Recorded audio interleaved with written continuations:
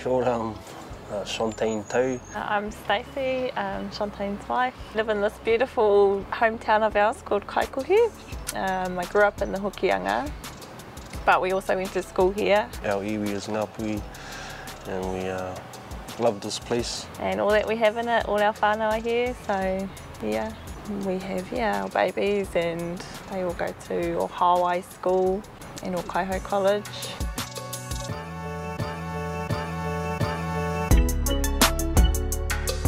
Like the first lockdown, because we lived in Kirikiri and we were at a company home, and it was quite secluded, and we sort of had this big space to ourselves, and we actually enjoyed it. We had gardens growing, we had heaps of room to run around, you know, and no people to worry about because it was just us there.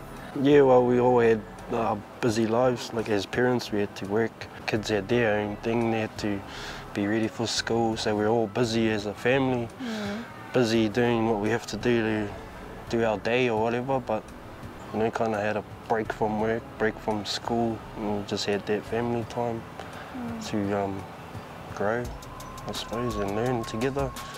We didn't have a shop for 4 weeks or whatever. You know, they learned to stay home and cook their own dinners, cook their own McDonald's, try and make McDonald's.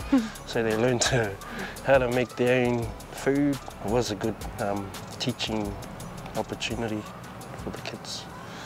Moving forward, we just have a plan, and we know exactly what we can do as a family to stay together and be healthy and love one another.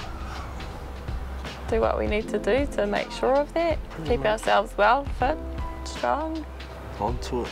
And active and able to keep up with all our kids, and you hope to be a role model to teach them the importance about your active life and your health. Time is always precious with your family, with your kids. The importance of your family.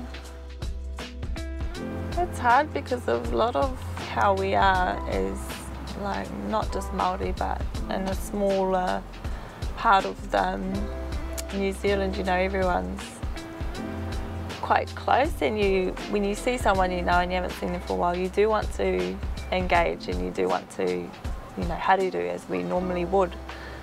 But I don't know, just being kind about it, taking care of each other, being wary of the whole situation, but still being respectful about who we are as people. And I'm quite comfortable to haere-do again and say hi to people I haven't seen in a while, and it seems like they're the same.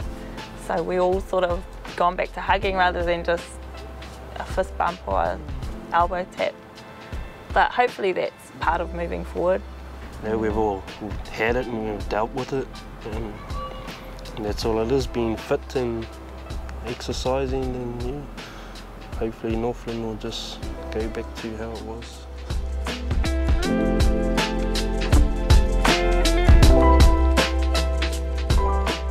Te tiro whakamuri kia anga whakamua to us means staying strong as a family and looking after one another, because time is precious.